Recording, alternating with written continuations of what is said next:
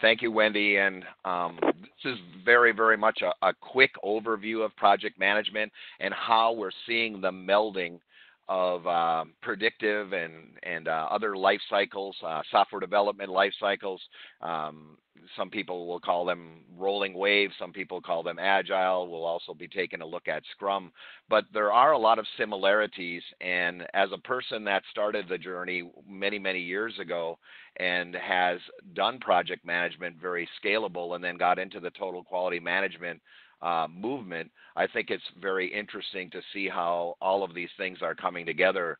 I recently attended another seminar for Scaled Agile, and I started to see there that from a organizational perspective, we're seeing many, many different styles of project management coming together and being used as appropriate. So what you're about to see is very much an overview, and I could stretch this out to a workshop to be all day long, but what you're going to get is an overview and a very fast overview as we go forward here. Let me see if it'll go ahead and advance the slide here. There we go.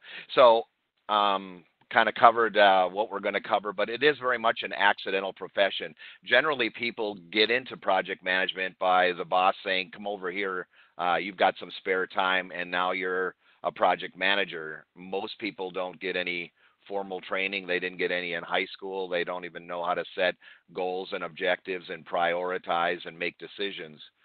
Likewise, a lot of it for many years has been the same in colleges and universities. So the certifications have been kind of picking up a lot of the slack. And so we're going to look at Project Management Institute's PM 101. And then I'm going to go through some of the key things that I think give you the most bang for the buck, provide some of the biggest value if you are doing project management.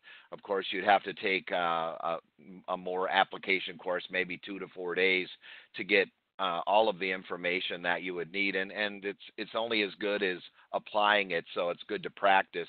And then we're going to take a look at kind of what's happening right now in the industry as far as Agile, when to use Agile, Scrum, and some of the other more adaptive approaches, Lean and Kanban, very quickly, and then we'll talk about the key course takeaways.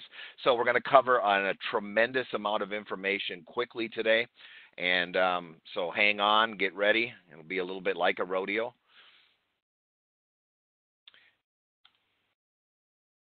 I keep getting this coming up here, so I'm not sure if I have to go down like this. Okay. So the accidental profession, as I was mentioning, I'm having problems going up and down here. Generally speaking, you should look at who has the skill set and who has the experience.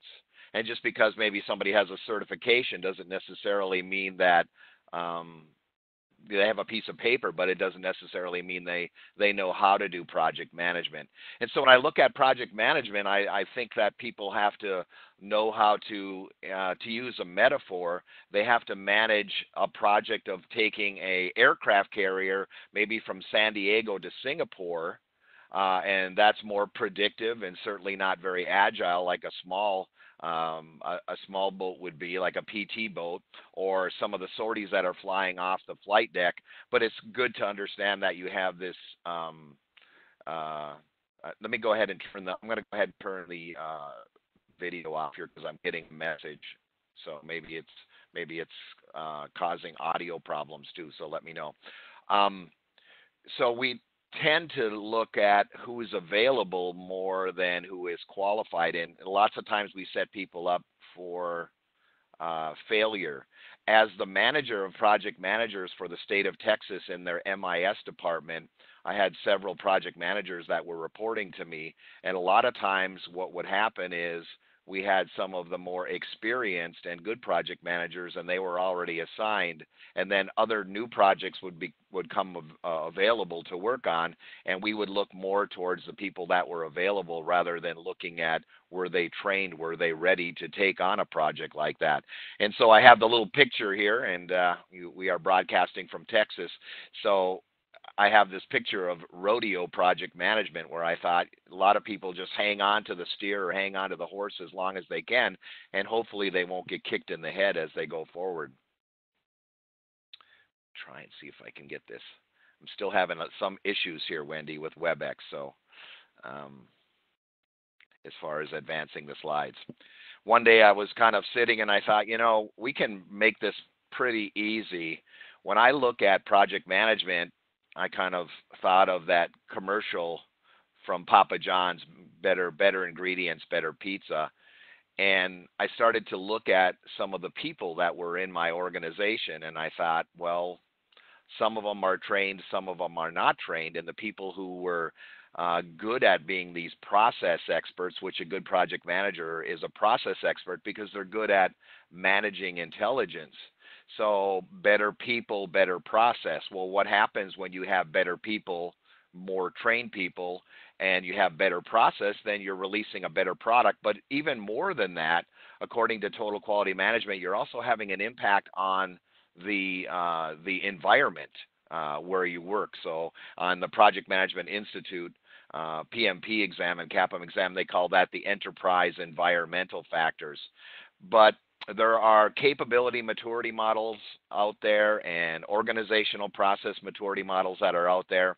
Boeing noticed that when they started to apply project management and more consistent methodology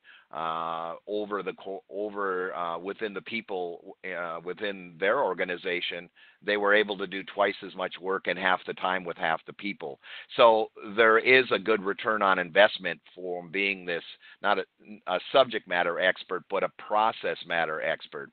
And so we look at how can we increase the maturity level, if you will, the process maturity level within the people so we can provide better processes, which are part of the standards that Project Management Institute and Scrum and SAFe have, for instance, and that produces the better product and also has an aspect on, or also has an impact on the kind of the overall morale of the organization. So I think that there's a lot of overlap between quality people, quality process, quality product, and then quality place as well, the environment.